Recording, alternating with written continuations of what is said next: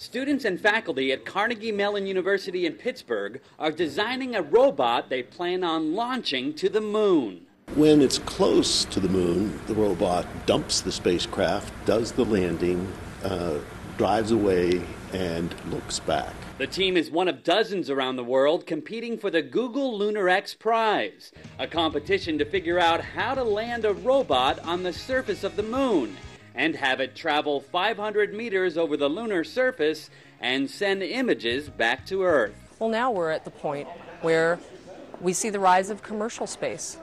And who can say what the future implications will be? But I'm pretty excited about a future where we have cheap and open access to space. The first team to land on the moon and complete the mission objectives wins $20 million. The second team gets $5 million, with another $5 million awarded in bonus prizes to the contestants. The team from Carnegie Mellon is confident their robot, which aims to take images of the first lunar landing site, will also take home the prize.